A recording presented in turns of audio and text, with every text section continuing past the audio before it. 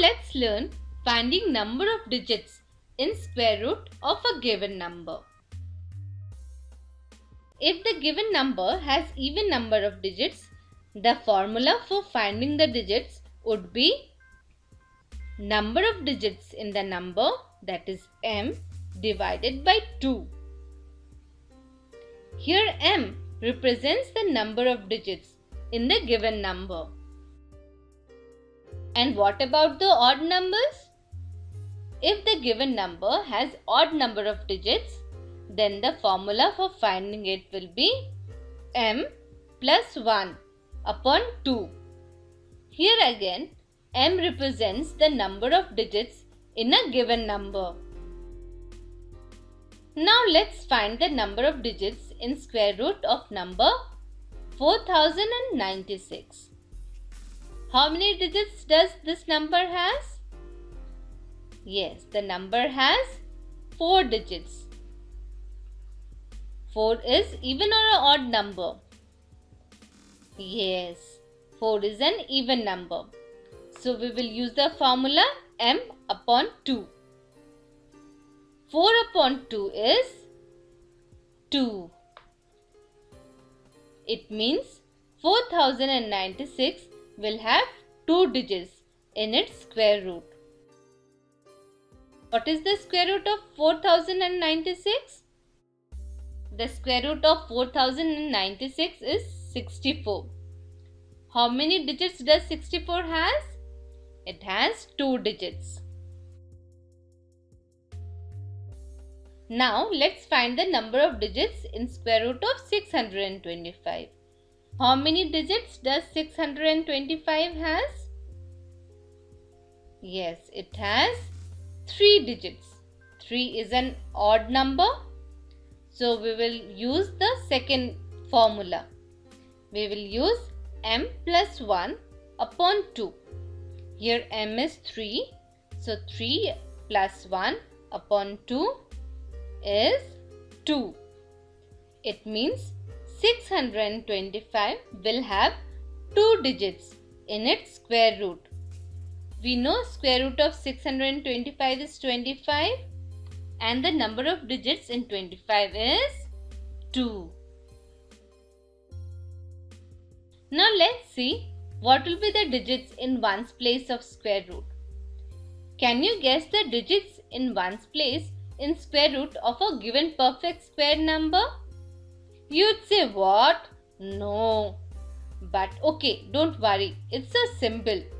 I will explain how to find the ones digit in square root of a given perfect square number. Have a look on this chart. A perfect square number having 1 in its ones place, its square root will have 1 or 9 in its ones place. Let's understand it with an example. The square of 1 is 1 and the square of 9 is 81. Both the number has 1 in its ones place. Coming to the number 4. If a perfect square number has 4 in its ones place, then its square root will have 2 or 8 in its ones place. Let's see with the example. Square root, the square of 2 is 4 and the square of 8 is 64. Both the number has 4 in its ones place. Let's move on to the third example. If a perfect square number has 6 in its ones place, then its square root will have 4 or 6 in its ones place. Let's understand. Square of 4 is 16 and square of 6 is 36. Both the number has 6 in its ones place. Now look at the fourth example. A perfect square number having 9 in its ones place, its square root will have 3 or 7 in its ones place. Let's again check out with the help of an example.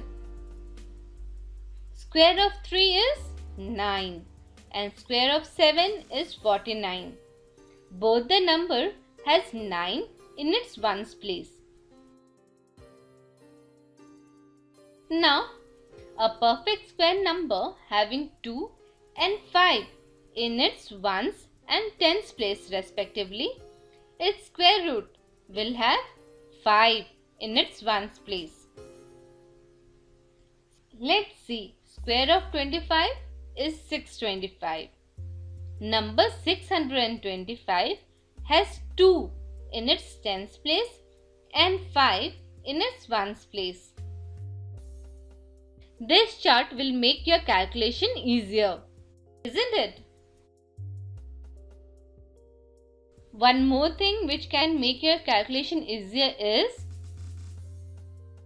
a number having 2, 3, 7 and 8 in its ones place is not a perfect square.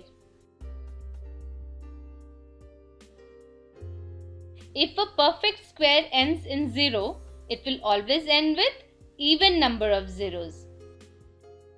For example, square of 10 is 100, which has 2 zeros.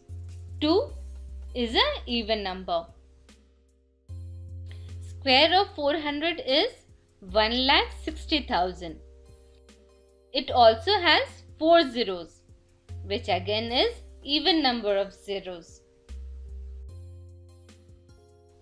These small things will always make your calculation easier and help you calculate faster. Happy learning!